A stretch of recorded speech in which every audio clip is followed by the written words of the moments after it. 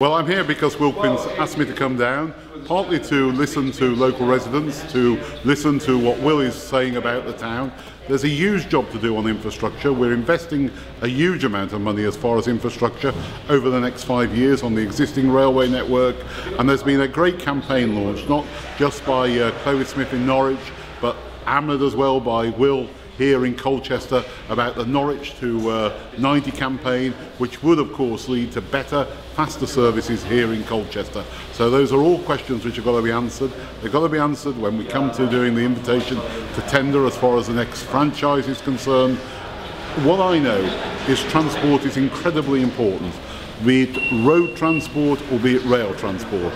Connections into London, but also connections across the area as well. So I'll be listening while I'm down here to a number of local people making the case as to where they want to see the investment in Colchester.